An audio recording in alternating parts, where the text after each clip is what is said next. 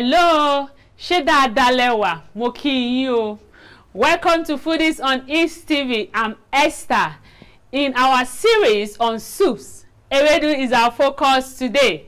It is a species of vegetable grown mainly for food. Ewedu is jute in English. It is packed with nutrients and immense health benefit for the body. Ewedu leaves are used to prepare ewedu soup.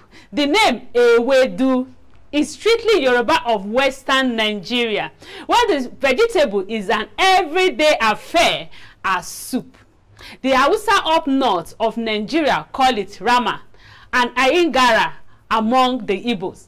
Don't be surprised by how many names this delicious soup is called. That is sweet thing about the flavor and diversity of Nigeria. Although it may seem like a Nigeria affair, ewedu is eaten all around the world and dates back to around the time of ancient Egypt. Ewedu is a very healthy plant with many nutrients, including fat, fiber, protein, calcium, riboflavin, phosphorus, vitamin A, C, E, and much more. Eating ewedu does a lot of good for the body.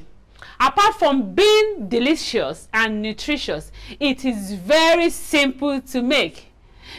The soup is usually served with bean stew together with beef stew or fish stew and can be a mouth-watering complement to many solid meals like pounded yam, amala, eba, and fufu.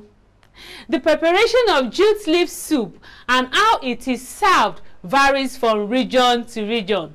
Take advantage of the health benefits of ewedu.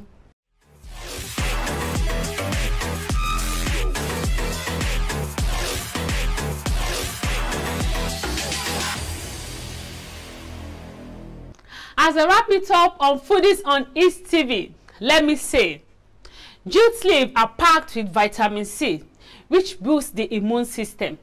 In the process, it improves the body's ability to fight off viruses and cold. Taking vitamin C when having flu or a cold prevents the risk of complications, including lung infection and pneumonia.